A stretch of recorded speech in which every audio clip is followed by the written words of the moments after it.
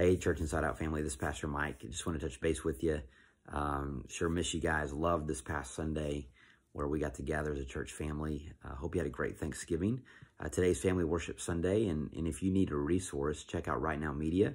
Contact Danielle or myself, and we can get you connected if you have not logged in as of yet. But great resources for the kids and for you. There's some Advent resources that you can utilize on Right Now Media to start the celebration of the birth of Jesus. And so reason we do Family Worship Sunday, and we do that about on these long weekends, is just to give an opportunity for Sabbath for families and to have an opportunity. Hopefully you're going to bring the Word of God into your home. Whether it's outside, whether it's inside, we don't care. We want to equip and we want to encourage and set aside time where we challenge our moms and dads, husbands and wives to bring the Word to their family. So hope that is happening today. We don't police that, but we pray that you are, and that you take advantage of this time, that it's not a day off from God, but it would be a day full of Sabbath where we worship Him.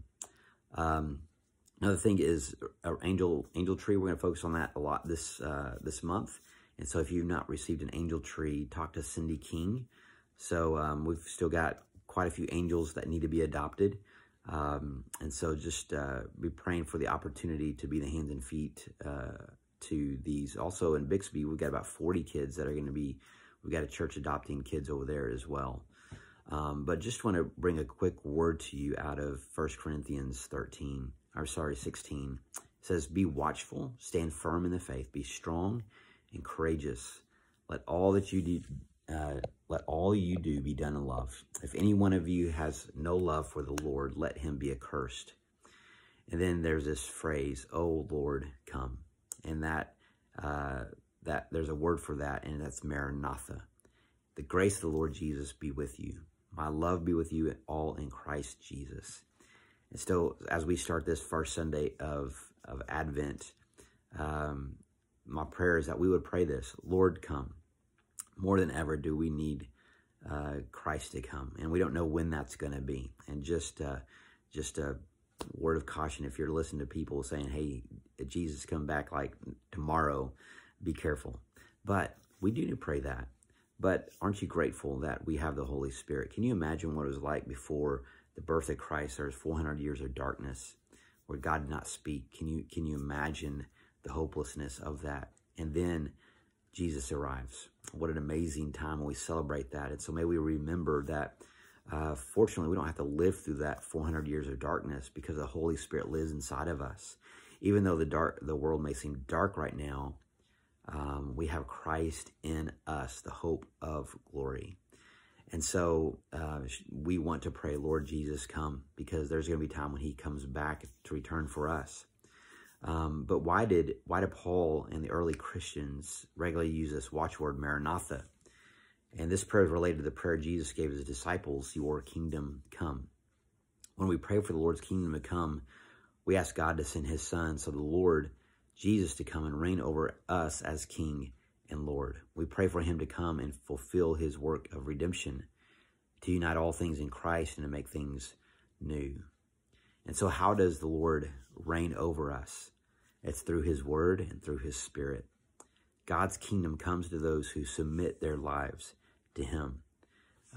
Those who obey his word and yield to the work of the Holy Spirit, who will transform us into the likeness of Christ. We don't do that on our own. It's only through the power of the Holy Spirit. And that distinctive mark of the disciples of Jesus, his body here on earth, is their love for one another. And this is John 13. By this, everyone will know that you are my disciples if you love one another. So this Advent season reminds us that we are a sign of God's kingdom, his redeeming presence and merciful love. Christ wants our love to not be lukewarm, but hot and intense. And this fire of Christ's love will inflame us. It will engulf us if we allow our hearts and minds to be ruled and empowered with the love of Christ. Let all you do be done in love. And just a sneak peek of 2021 is I believe God is calling us as a church to learn to read the Word and be the Word through a gospel lens. And Psalms 119, 105 is going to be our theme verse. Your word is a lamp to my feet and a light to my path. And so we want the Word of God to be the words we go to. We want them to be the words we listen to in every situation, every decision that we need to make. And so in that, I would just ask us to pray today as we start Advent is, Lord Jesus, come. Until then, use us. Lord Jesus, come. Until then, use us. I can't imagine what it was like when Jesus came on the scene through the birth of a baby after 400 years of silence. But you know what? How grateful I am. How grateful I am that he did that for us. And so, above all, may we be reminded of that simple truth and that simple hope. Let me pray. Father, we come before you. I pray for our church today, Lord, that they would spend time in Sabbath. God, they would spend time in the Word together as a family. And not just a checklist, but to really seek you with all their heart. God, we come before you and praise you. Lord, I ask you to go before our church. Lord, help us to be the hands and feet of Jesus. And today we pray, come, Lord Jesus, Maranatha. In Jesus' name, amen.